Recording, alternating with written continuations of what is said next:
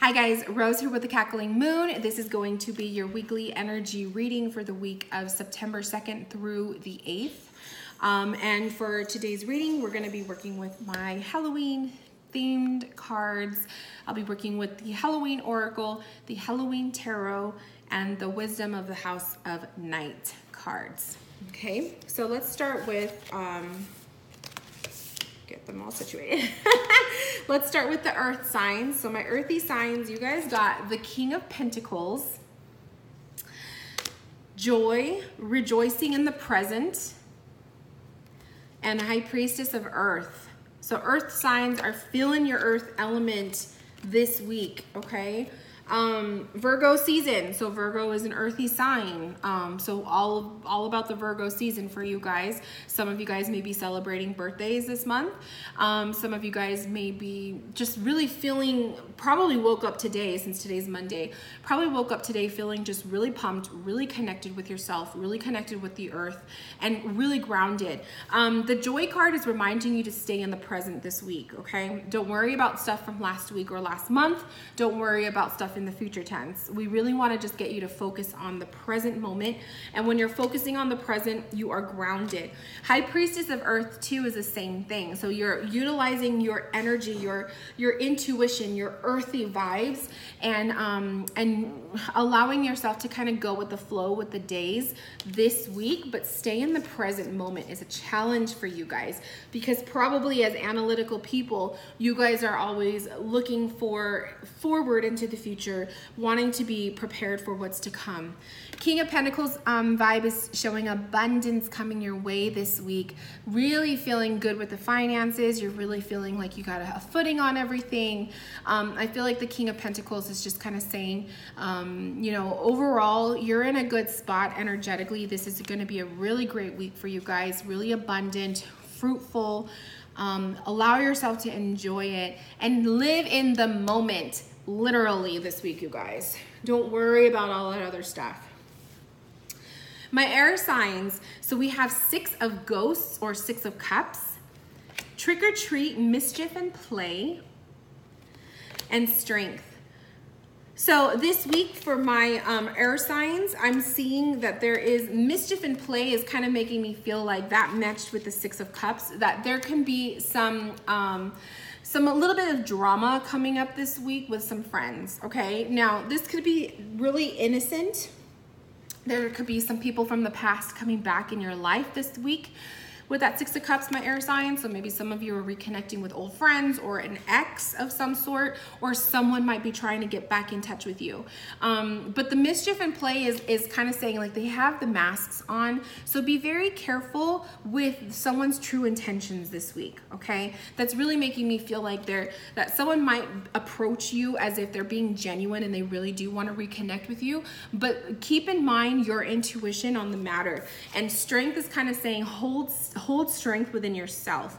Be strong during this connection. Some of you are dealing with exes who may be trying to reconnect, and you may find yourself trying to fall, like you're falling back for them, and you know that you shouldn't, that's no good for you anymore.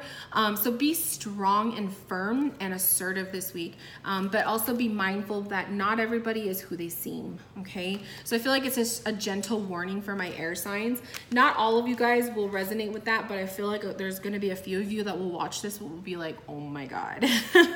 So just be assertive and just be very mindful of someone's true intentions and what your intuition is telling you. If you're not feeling like that connection is genuine, trust your intuition. Okay, for my fire signs, you guys have the 8 of Ghosts or the 8 of Cups.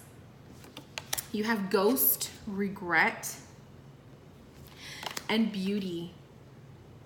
I really, when I saw these cards come up for you fire signs, I really was feeling that some of you guys are literally feeling regrets for not taking advantage of something. Someone maybe have recently walked out of your life, or a project was just kind of you weren't paying much attention to a certain project, or something has left, or pretty much exited your life recently. And I feel like there's regrets because maybe you could have spent a little bit more more time, a little bit more energy on that person or that subject or that, you know, that topic or whatnot. And so maybe you're feeling regrets on wanting to revisit that area or that person or that experience. The beauty card is also telling me for this week to really allow yourselves to see the details in everything and everybody around you and every encounter that you have this week. Pay attention to the details and the beauty in life. You don't always have to see things black and white. Sometimes it's good to look at things from the gray area perspective. And then also 8 of Cups, if you're really feeling that regret and whatnot, you can't live in the past, okay, fire signs? If there's some of you guys who are feeling that, you're really being guided to move forward from it and see the beauty in the situation. I know it's really hard when you're not feeling connected or maybe you're just having doubts about your decision that you made, but you got to see the silver lining in every situation, and there is always a silver lining. So some of you guys are feeling it hard. Some of you guys are probably feeling pretty regretful about not taking advantage of something when you had the opportunity, but understand that there will be more chances later on. And also if you do choose to reconnect with that person that maybe you just didn't connect with, that 8 of Cups is kind of also saying, like, if it's done, it's done, and sometimes you have to leave it in the past, okay? And then my water signs, so we have the 6 of Pumpkins or the 6 of Pentacles, the Death card, the eternal cycle begins here, and we have honesty. So I feel like this is like, death is change and transformation. Honesty is like our true integrity coming out in the way that we have our energetic exchanges with people this week. So water signs, you may be guided to, as you're having these energetic connections, and when I say energetic connections, I mean when you're having talks with people, when you're communicating with people with that 6 of Pentacles, it's like what you're giving, you are receiving. It's an energetic exchange. I feel like you are going to be called to be more truthful. So water signs, that can be sometimes a little bit scary for us because we always want to make sure we're making everybody happy.